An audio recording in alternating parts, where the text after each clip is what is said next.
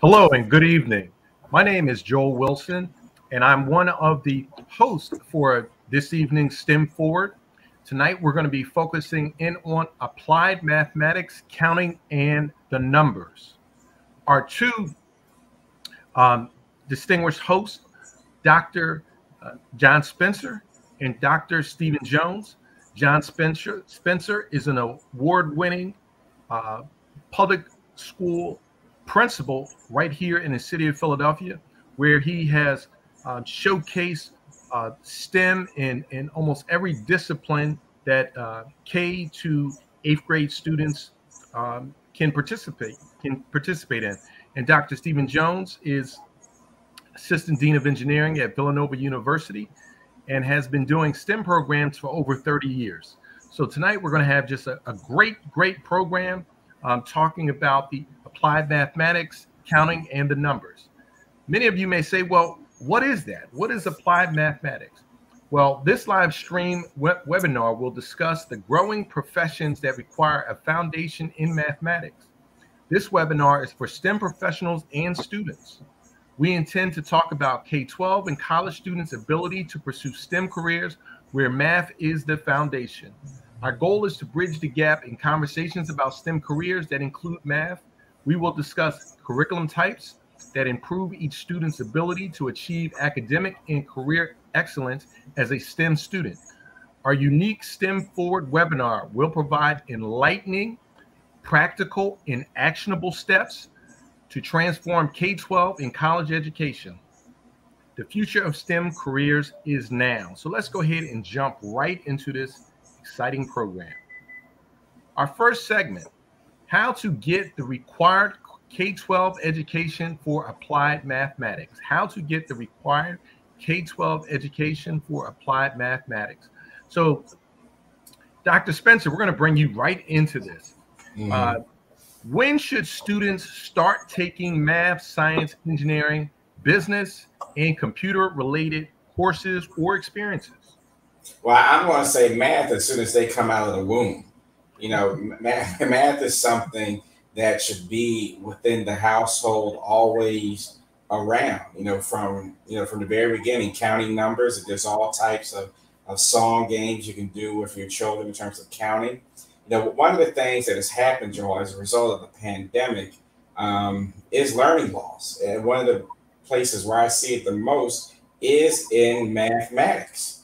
And so children are having trouble with something that we call automaticity, where they don't know how to add, subtract, multiply, and divide in their head and on a regular rate and speed.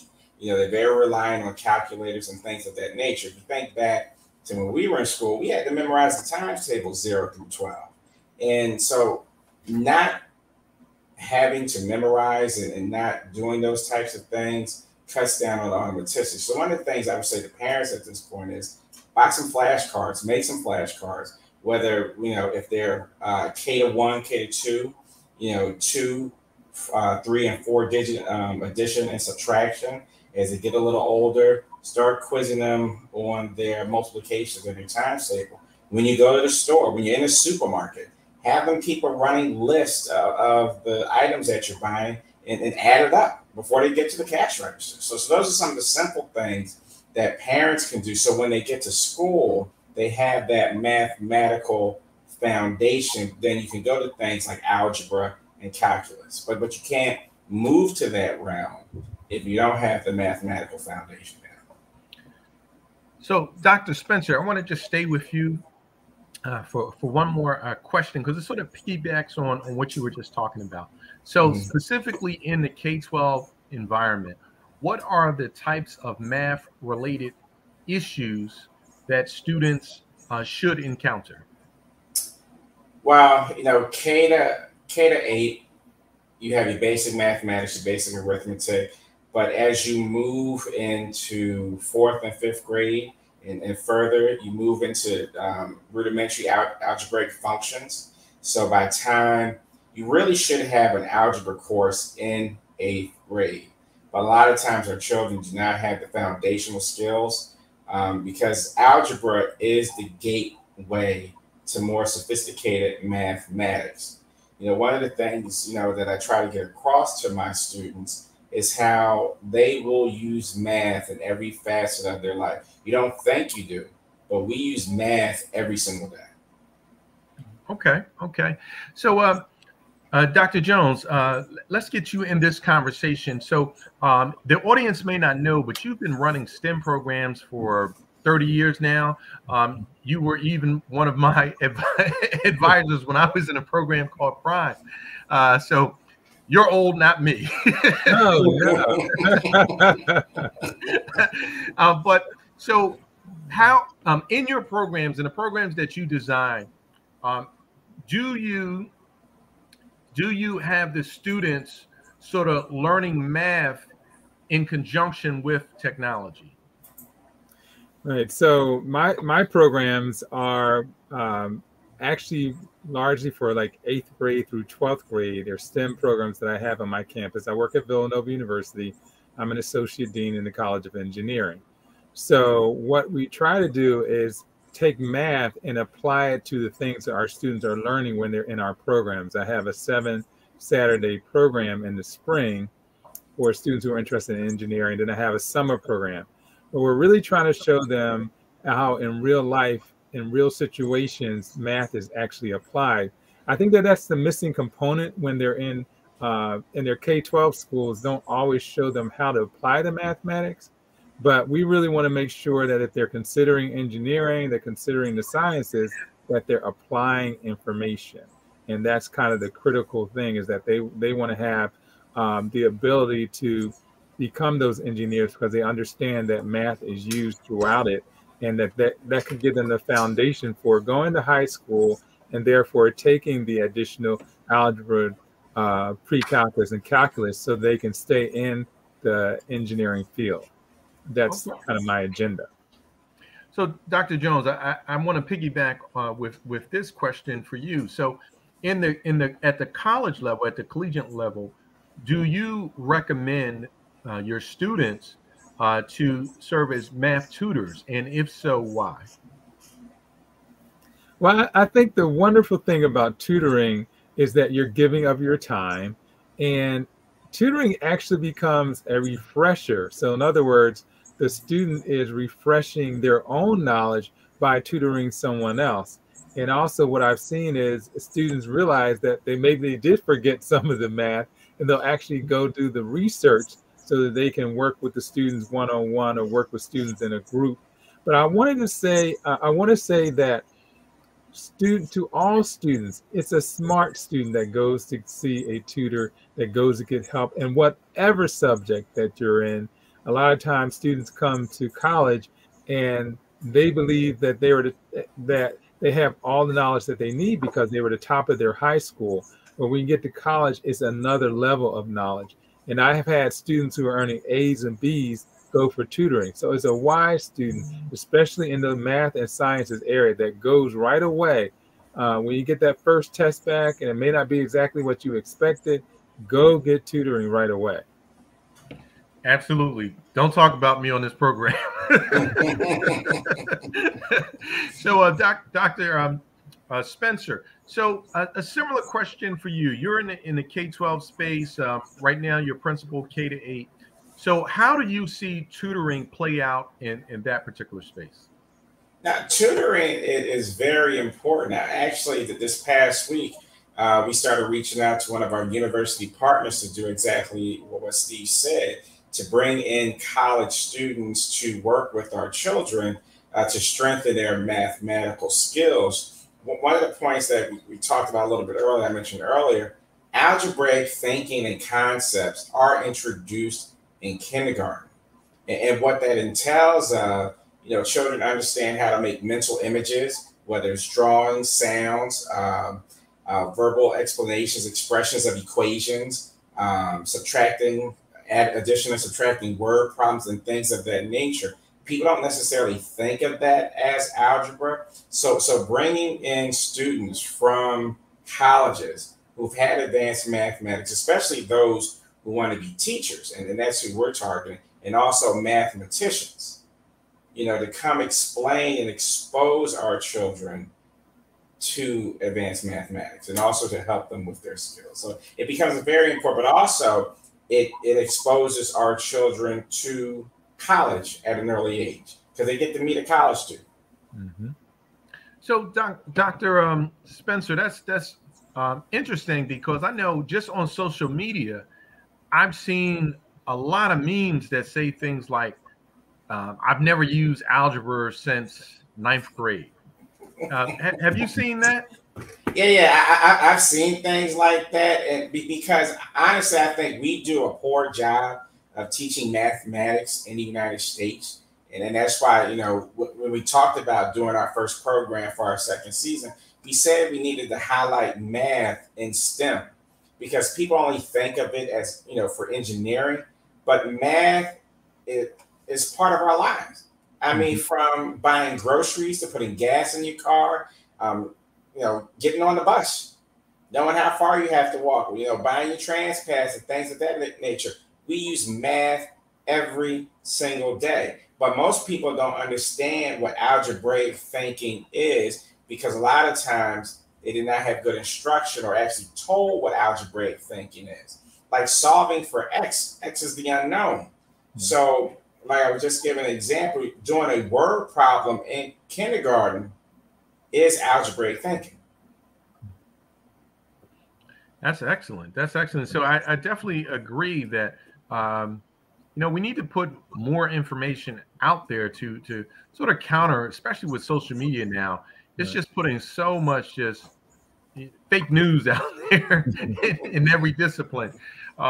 So Dr. Jones, just wanted to ask you a question regarding STEM and competitions. How do you see this as a component, or do you see it as a component for students to really become, better in pursuing STEM?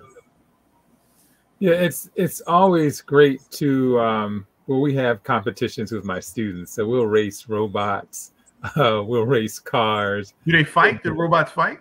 Yeah, I'm not at that level, but I have seen that. I have been to some of those competitions where the robots actually fight or they run into each other at different competitions. But it's fun. It's fun to actually take and measure the speed, of the cars. Or we've done egg drops from a 2-story high position, drop the egg to see, how fast it's going to come down and whether they're able to protect that egg from that distance. So you get to actually see some of the real ways that we try to protect things when we're shipping them to various places around the globe. So it has very practical applications across it. One of the things that we've been doing lately is programming of drones. So programming involves some logic and planning. And I think that that's important in math as well, that you're using your logic and you're planning how you're going to respond to the mathematical problem. And that's something that students sometimes don't get in the schools that they're attending, the ability to do the problem solving and real world problem solving. That's one of the things that we're trying to bring to them through our university. Okay, that sounds great. So, Dr. Spencer, do you have anything that you may want to add about STEM groups and competitions? Yeah, so one of the things that we do at our school, we have these, I think they're called Ozobots. So we do this with our kindergartners, where one of the tasks that they have to do is use this magnetic tape and develop a course which the Ozobot can follow without bumping into each other. But sometimes they do like to crash the robot show. They think it's fun. And so we don't necessarily discourage that, but and they get very competitive. But also as a school, we compete in Science Olympiad within the Philadelphia area. But the sad thing is, we are one of the few public schools that devote resources to participate in the Science Olympiad. Before the pandemic, we probably had 75 students on our Science Olympiad team. Wow. Wow, that's incredible. So, Dr. Spencer, you have... You know what? We also run a nice Saturday program with a nonprofit called Tech Core 2, run by Mr. Joel Wilson, that does coding with our children. And we have about 40 children in that on Saturdays as well. Yeah. That's great. So, Dr. Spencer, I see you have your kindergartners doing algebra problems and building killer robots. So I know the parents are just knocking your door down to get their kids in there. And we'll be right back. I appreciate we just finished up on our first segment. We'll be right back after this commercial break. Hi, I'm Joel Wilson, President and CEO of JCW Computer Consulting, LLC, a technology implementation firm with over 20 years of satisfying customers. We offer a full spectrum of industry top-tier branded services. We are an authorized partner or reseller for Lenovo, Zoom, T-Mobile, Microsoft 365 and Surface tablets, Google Workspace, Acer, Asus, Samsung, PCmatic security software, and many more. Our online store features laptops, Chromebooks, computers, printers, accessories, and software. Businesses, take advantage of our free 1-hour Zoom tech consultation and know we offer top nationwide high-speed internet service providers, voice over IP, and cellular phone services. Home users, don't miss our current in-stock Chromebook inventory. Please visit us at jcwcc.com or call 215-879-6701. So we are back, and we want to make sure to everyone out there in the internets, please make sure you subscribe to our YouTube channel and hit the like button. We're moving on to our next segment.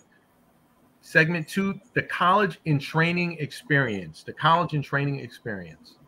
So we know that Dr. Jones is the assistant dean of engineering for Villanova University, and he has and he's also worked at Drexel University. Both schools have very strong engineering programs. So he has a lot of just firsthand knowledge of what the college experience is like for students who are pursuing engineering.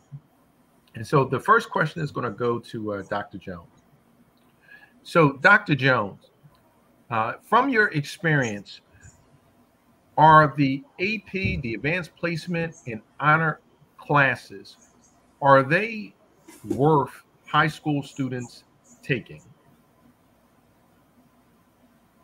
So I think every student, if you have an opportunity to take AP classes, should do that because it will prepare you. What are AP classes? I should say that first. AP classes are advanced placement classes. These are classes that are offered by a number of high schools in the region that are college level courses that have more requirements, more responsibility that's laid on the student to present information based on their instruction. It is an opportunity for a student to also, at the end of the course, take a test. And if you score a 4 or a 5, you'll actually earn college credits. You can take those college credits with you as you go to your first year of college. There'd be one less course that you can have to take, or you can use it to replace something else.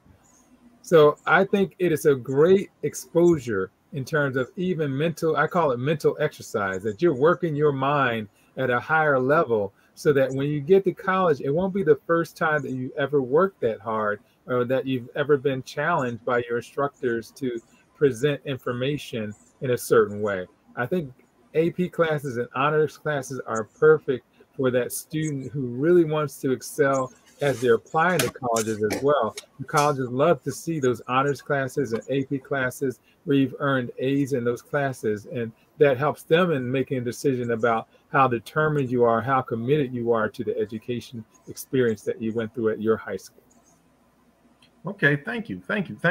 So, Dr. Spencer, I know in high school and in your high school years, you can take advanced placement and you can take honors classes. But are there some type of advanced classes that students in the K-8 can take?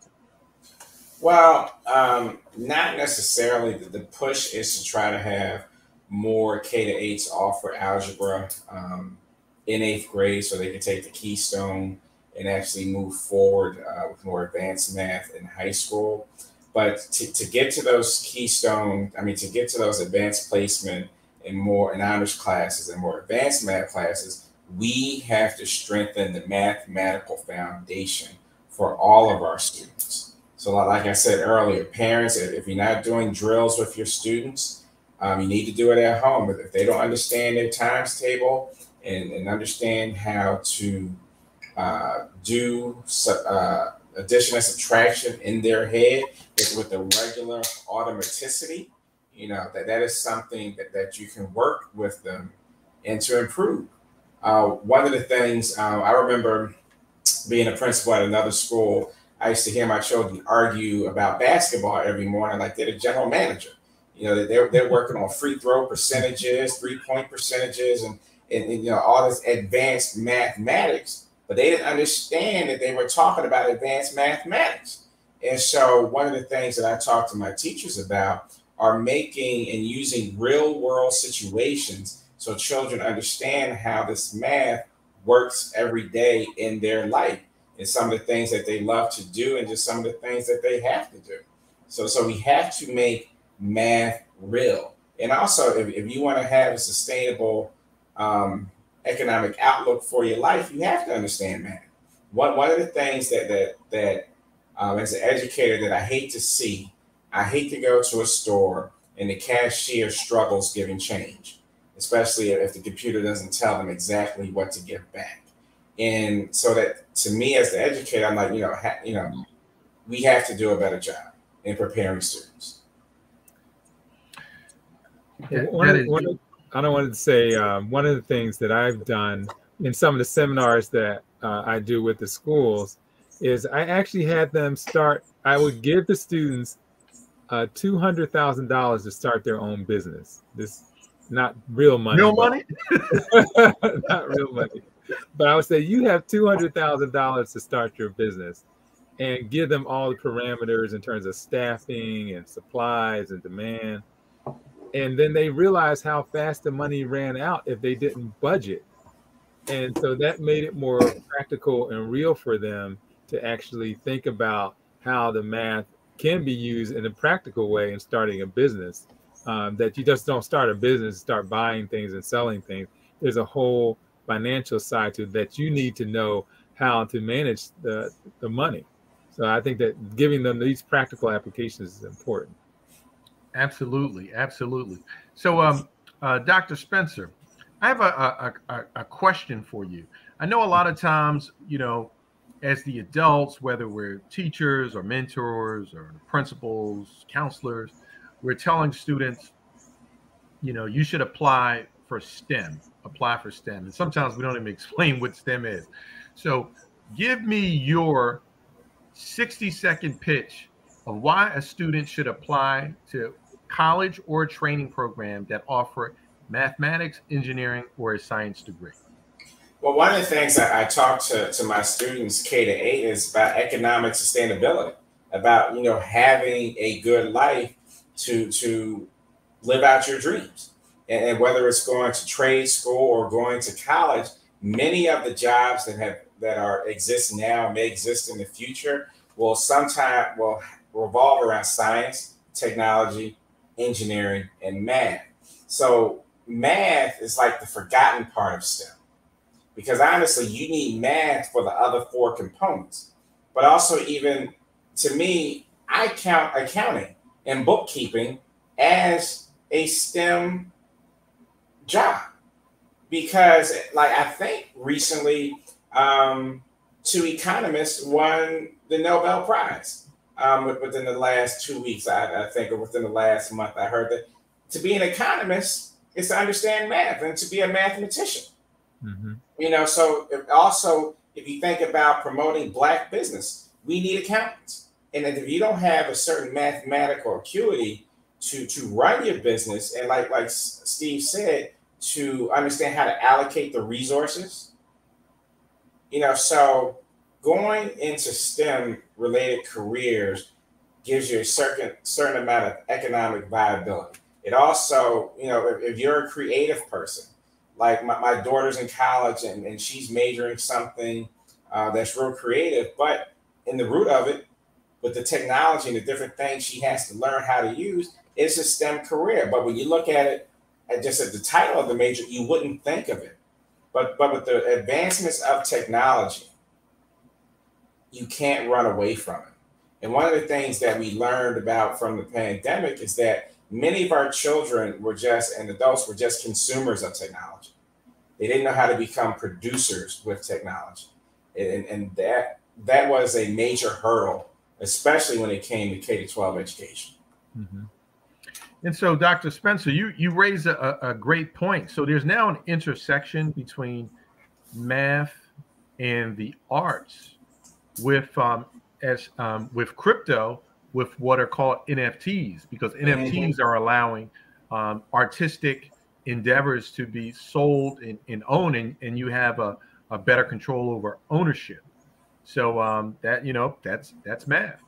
Mm-hmm. Mm-hmm. So, Dr. Jones, I did want to get your you know, what is your 60-second pitch of why a student should pursue you know, mathematics, engineering, or a science degree?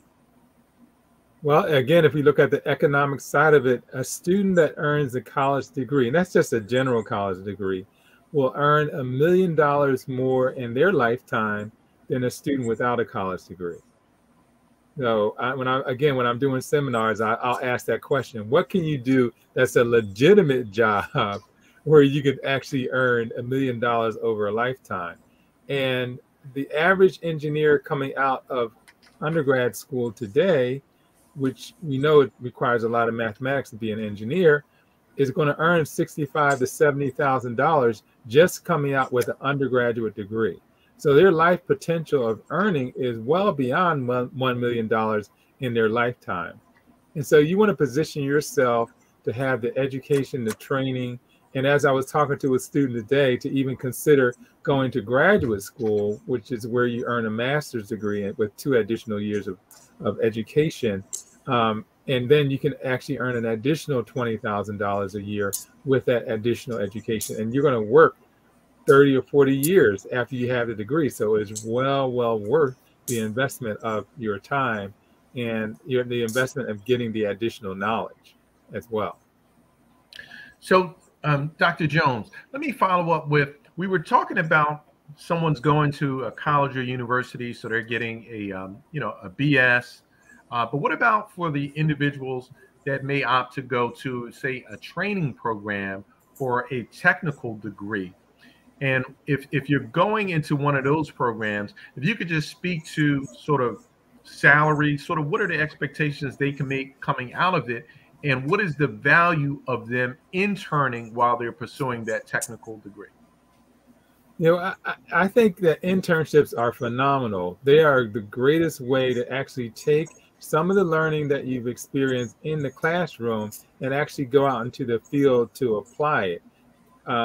I know that there are training programs, for example, where maybe you're working with autonomous vehicles, or you're working with various types of manufacturing environments where there are training programs that you actually go through. And those training programs are preparing you and you can get additional training programs and certifications to do those types of jobs. So even though like you said, I'm encouraging college attendance, there are other types of trainings and opportunities and educational programs that individuals should take to. There are tech, even in dentistry, there are tech parts of dentistry where you could do an 18-month, 2-year training program to provide and take care of the technology within that. So just developing yourself, getting different exposures, all of those really help you to advance within your career and give you a greater opportunity to earn more in your lifetime. Great, thank you, thank you. So, Dr. Spencer, so our audience may not know that you are actually a graduate of one of the famous HBCUs, Morgan State University, and you are actually currently an adjunct professor at Lincoln University. And I was just at your homecoming, so I didn't see you there. But anyway.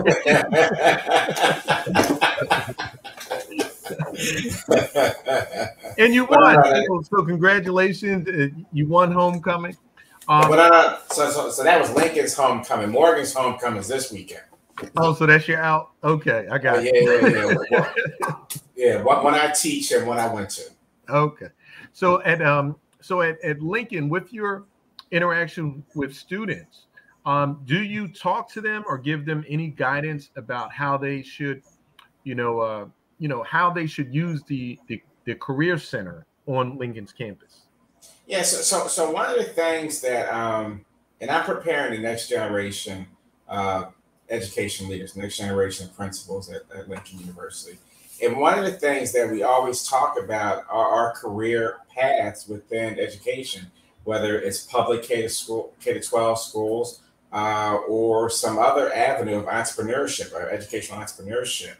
And I always harp on them understanding how to use technology to make their job easier and to become more organized, because organizational leadership in a K-12 organization is very important.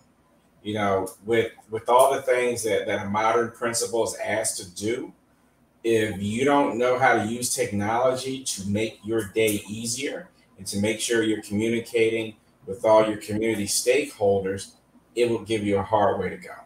Okay. But yeah, Lincoln's an excellent university, excellent graduate program. I'm very impressed by my students. Matter of fact, I had class last night, and several of them have told me about new jobs that they've gotten while they're in the program. So I'm pretty pleased. Wow, that's incredible. That's incredible. So, Dr. Jones, I know you've often talked about Villanova and your career center there. So what insight do you share with your students about how they should engage the Career Center and when they should engage it? Okay. But I wanted to share at least that I have a degree from Howard University. So there's another HBCU person in this group.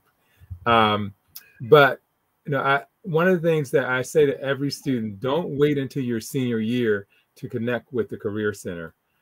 Most college campuses have a career day where they invite alumni, they invite corporations to come in to meet with their students to offer them internships and job opportunities. I know we have one of those during the spring or fall and the spring. We have these career days that you can come in and take advantage of. And so they will help you to write your resume, get your resume up and going, get you connected to LinkedIn where there are a lot of job opportunities. And I tell students, when you get on LinkedIn, find your alumni groups. There's a Villanova alumni group for the entire university, but there's also an engineering alumni group. So find your groups and connect with them and begin to build into your week, at least one day a week that's kind of your career time, where you're looking at internship opportunities, you're filling out forms, you're talking to professors, you're going to visit certain panels that are happening on your campus, but you take charge of your future career from day one. And also you're asking questions so you can figure out, is this exactly what I want to do? Or is there another element of this particular field that I've started to study in that I want to do? And you can actually have those questions answered earlier in your college experience. Then you'll have an opportunity to take classes that are more directed in where you want to go. And also you'll look for more internships where in the area that you want to go into. So it's something that from day one, when you get on the university campus and they tell you with a career center, go make yourself known that you're a student that's really interested in developing opportunities. Even in your first year, you can get a good internship. My daughter got an internship with Lockheed Martin her first year out. So she was taking advantage of and networking with those companies so she could get the opportunity. And I encourage all the students to do that. That's some great, just some great insight that you provided. So just have a follow-up question for you, Dr. Jones. Do you recommend students volunteer for research at the university level? And if so, why? There is a great opportunity on all campuses, especially those science areas, those engineering areas, to do research alongside of a professor. A couple of things can happen. When the professor is doing research, they publish what they've researched. And if you've been working with them, you could actually have yourself published with their research, which will make you kind of an expert and have some basic knowledge in the area of that research. And then you can add that to your resume as something that's distinctive from what other students have done at the university. It's a great exposure. Some of those opportunities to work in a research lab are paid positions. So you actually can get paid as an undergrad in the research lab, get to know some of the faculty, get them to know you outside of the classroom. And it does influence your grades when they see how knowledgeable you are and how engaged you are in the things that interest them the most. So I would encourage all students to consider that. Some of those research opportunities are during the academic year, and some of those research opportunities are during the summer, where you actually can live on campus and work on a project with a faculty member during the summer. Most of those summer programs or summer research opportunities are about 10 weeks. Wow, that's incredible. That's incredible. So, Dr. Spencer, I have a statement that a lot of students hear, but they may not understand the statement. So I want you to either shed light on whether you agree or you disagree with the statement. Consider studying abroad to get different types of real-world math problems in other countries. Mm-hmm. So should a student consider doing some type of study abroad so that they can see how math is engaged and used in a professional level in other countries? What do you think? No, I do agree, and that's something that I'm encouraging my own children to do. You know, I'm an HBCU advocate, especially at the undergraduate level. If you look at, I know Malcolm Gladwell put out some research within the last couple of years that talked about how, for example, physics. I think Dillard in Louisiana put out more Black physicists than Harvard in a particular year, where Harvard had 1, Dillard had 13. So I'm a big proponent, because if you look at the more difficult majors in college, HBCUs still produce the majority of Blacks with those difficult degrees. I mean, I myself have my bachelor's degree in biology from Morgan. And I know at the time, Morgan was the #1 school in Maryland for producing African Americans with biology degrees, and I think chemistry degrees and engineering degrees at the time. So when I think about studying abroad, I think about Africa. I'm not thinking about going to Europe. I'm not thinking about going to Asia, South America. I'm encouraging my children, and I've had friends, especially if their children have gone to HBCUs, they have gone to Africa. That's incredible. That is incredible. So, Dr. Jones, do you have any thoughts on this? Yeah, most of the universities have study abroad. Of course, COVID has brought some of that to a halt. Some countries are starting to open up, but it's all about learning different languages, learning other ways that people live. And we also send our students out to do real life projects. For example, we send our students out to help build a village in Africa.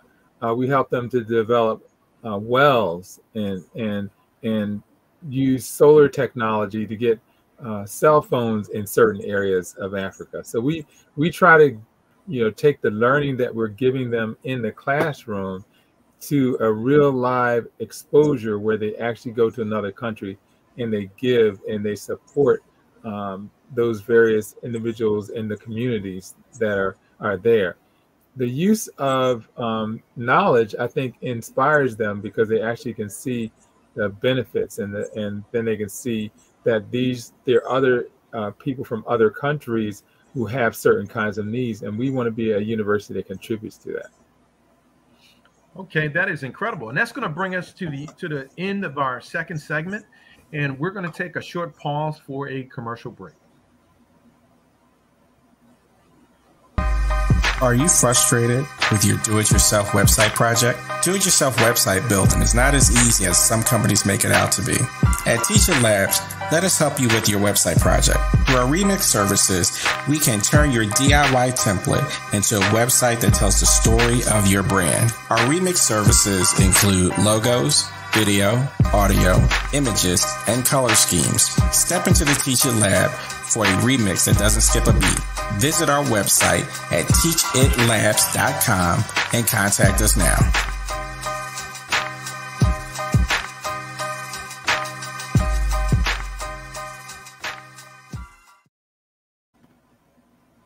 So don't forget to subscribe to our YouTube channel and hit the like button.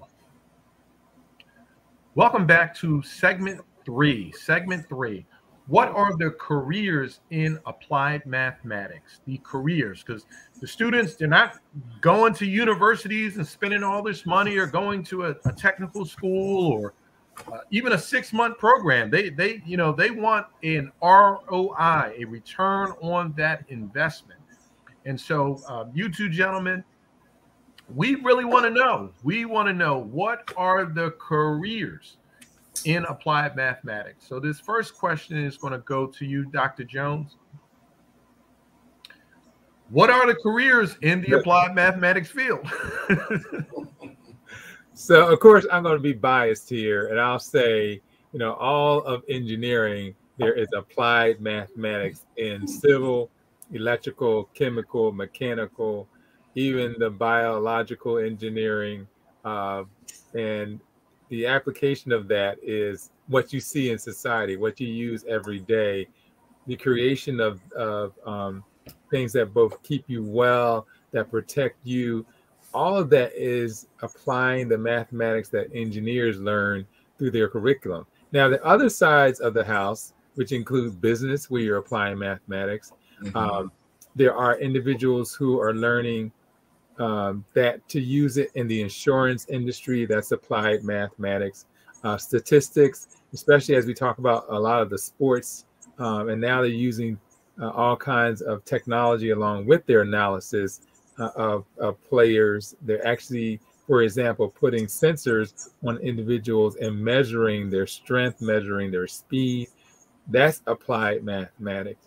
So it involves every aspect of our lives, down to the business student, down to the nursing student, because they're giving certain kinds of medications. They're applying mathematics in what they do.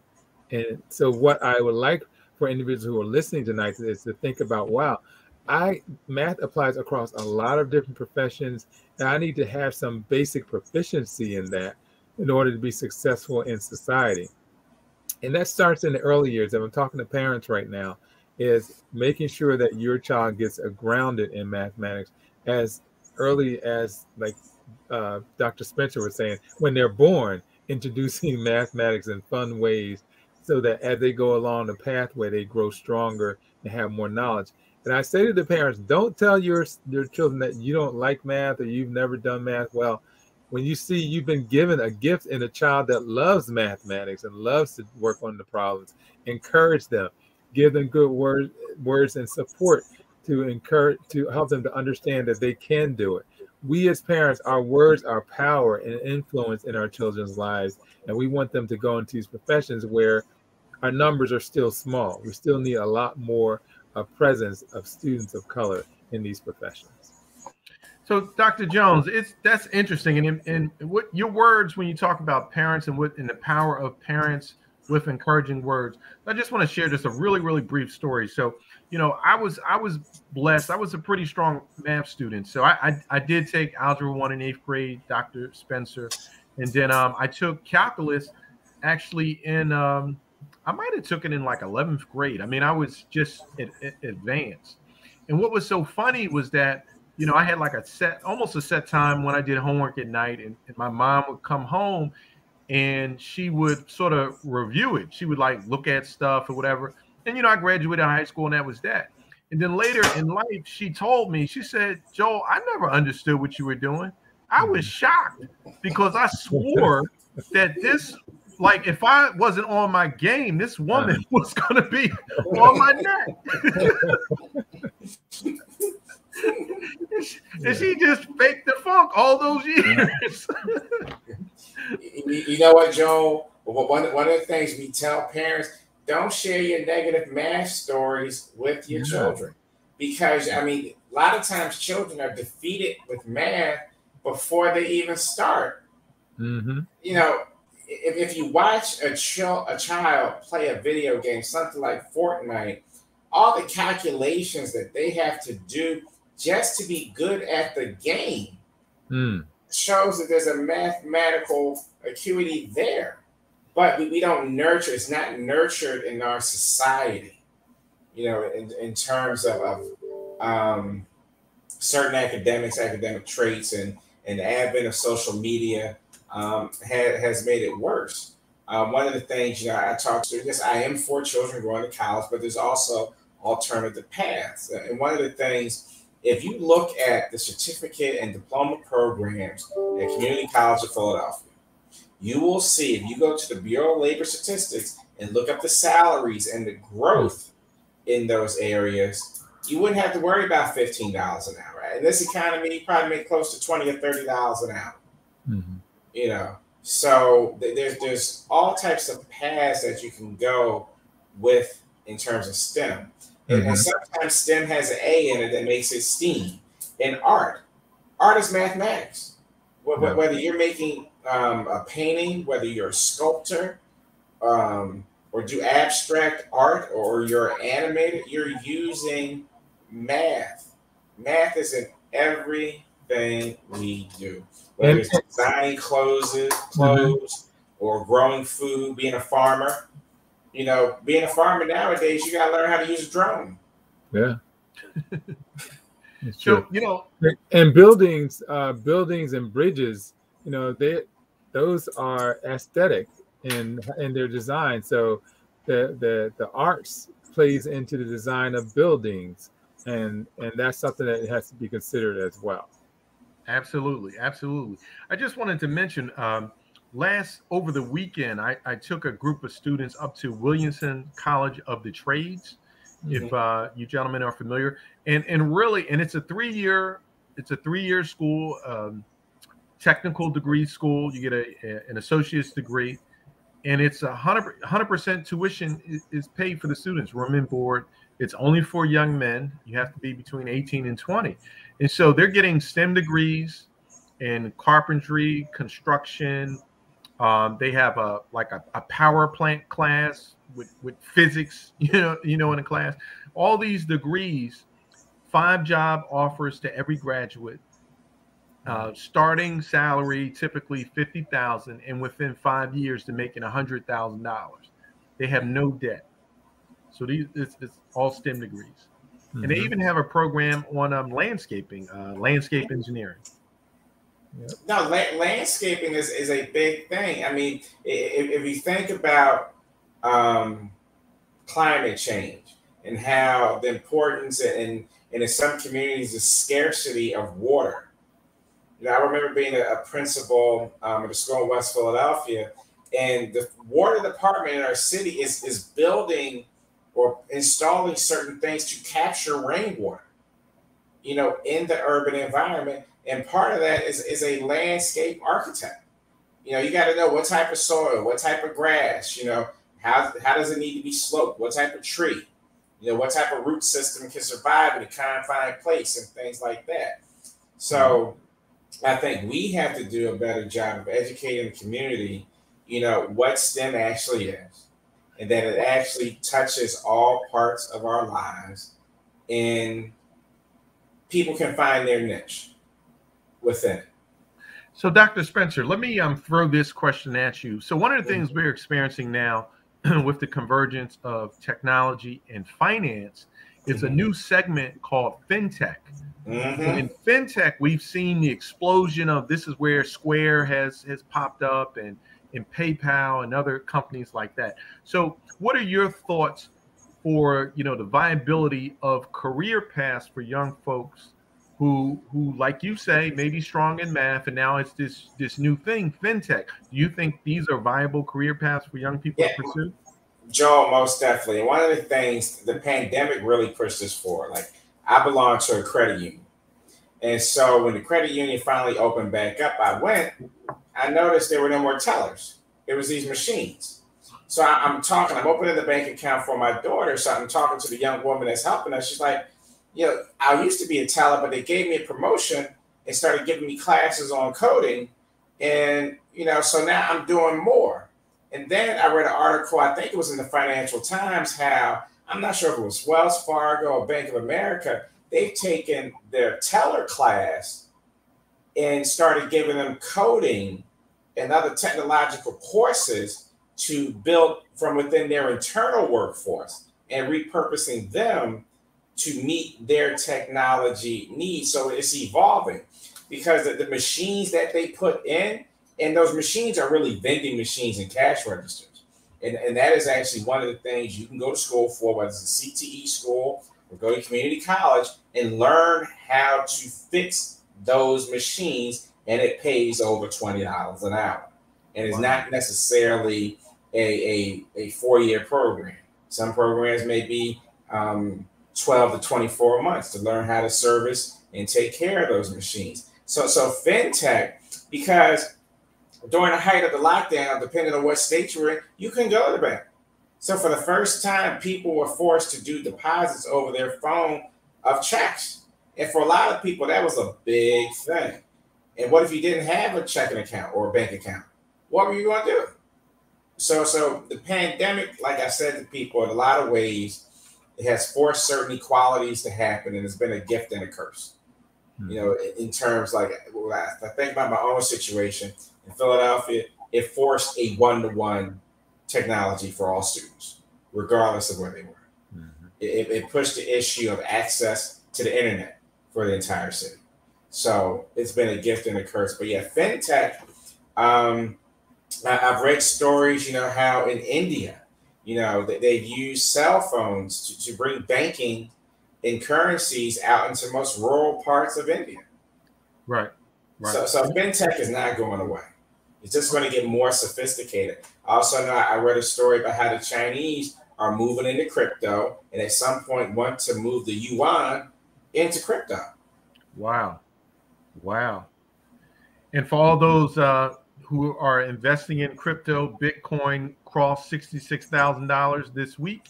I think it pulled back a little bit to 62,000 today. So just some information. So Dr. Spencer, what are the careers that reduce world problems? I'm sorry, Dr. Jones.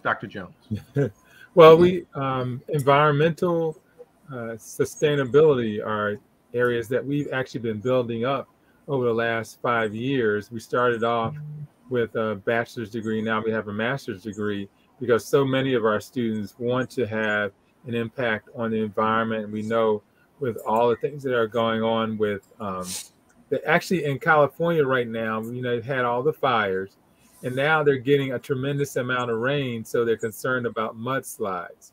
So we need more individuals with these kind of backgrounds in sustainability and dealing with the issues of the environment to ensure that people are safe wherever they're living. Because, it's actually kind of forcing people to move away from certain areas because of the environment that they're living in and the changes that we're going in. So, for those of us who believe that there's really global warming, there are thousands upon thousands of jobs that are going to be created as a result of the flooding and other kinds of catastrophes that we have to deal with. And that's a great opportunity. Okay. Dr. Spencer, do you maybe have one career path you want to throw out there? real quick, that solves problems. What is a career that reduces world problems? Maybe like an aquatic engineer. We have a lot of plastic waste in the ocean that's decomposing. And within the last couple of years, there have been a lot of different engineers trying to develop robots that can collect all the plastic. Because most people don't understand that plastic is a petroleum product and comes from oil. And so that is, I think on Google Earth, you can actually see the big trash swirl in the Pacific. Mm-hmm. And I think there's also one in the North Atlantic, and it's just amazing. And most of the waste goes back to the 60s. Wow. Yeah. Wow. So Dr. Jones, this last question is going to go to you. What are careers in research in applied mathematics? The careers that are often offered are through the mathematics department itself. So you can actually do research on certain types of projects, solving problems that involve math around the world, that involve, for example, with COVID, like that, the whole following of the problems with COVID and the research involved with that. There's a whole numbers opportunity in that. So you might have applied mathematics in that, coming out of the math department, doing the research and the numbers and trying to help them to make good decisions about the implementation of different types of medicines that are coming out to address COVID. So they're, just using that particular department, the mathematics department. Another area where applied math would happen, it would be in the physics department. I was amazed when, again, my daughter was going through her engineering degree, how much physics she had to take as part of that. And physics has a good math component in it as well, in terms of how things interact. One thing interacts with another. And so looking at the college from a different exposure and opportunity, by talking to the professors in various departments, you'll then know what kind of research they're doing and how it applies to real live situations that we experience every day. Okay. And so, Dr. Spencer, I don't know if you have anything you may want to add real quick to that. Yeah, I was just thinking, even as a biology major at Morgan State, I had to take 2 semesters worth of physics to get my degree. Bless you.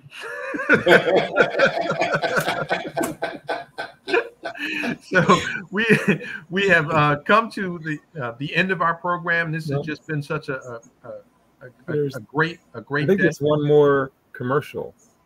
Yeah. I'm sorry. We'll be right back after this next commercial.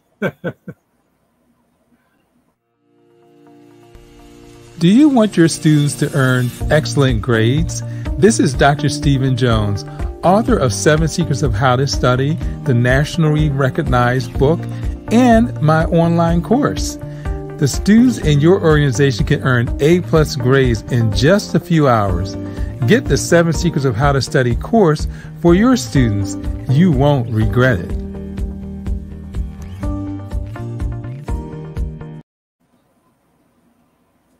So we are going to go into our closing remarks, and so we'll start with you, Dr. Spencer. As I've said in this live stream and various before, don't share your negative math story with your children. Be like Miss Wilson. Make them think you understand what's going on, and give them encouragement. And search the internet, find flashcards, ask your school, ask your principal, ask your teacher. How can I make flashcards for various mathematic factors? To work with my child. How can I work with my child at home? And one of the things that Joel and I have in common, we did summer programs and after school programs from elementary school through high school. We were both in Prime. Steve was there. There was a couple comments on Facebook, Joel. People remember Dr. Jones from Prime as well. Matter of fact, my assistant principal remembers Dr. Jones from, I think, Prime and I think Philadelphia University way back when. Wow. So, Dr. Jones? Yes, I would say it's wonderful for students to support each other in math. Because a lot of times you see, there are few of them that are interested, but support each other, encourage each other. Parents find like parents that have children that have similar interests and get them engaged in these programs. Call the university's math department, call the university's engineering department, call the university's science department, and try to find out what kind of programs they have that you can get your child engaged in all these areas that will create great career opportunities. And I just want to encourage the parents. There are tons of low-tech ways to get your kids interested in math. Uno cards, playing Monopoly, all these type things. If they're fun, they're going to have to know how to compute. They'll build their computational skills, and they don't cost a lot of money. So you don't have to go and buy the new, iPad, or I'm sorry, the MacBook Pro Mini. You don't have to do that. Just some of these low tech things, and spend some quality time with your youth.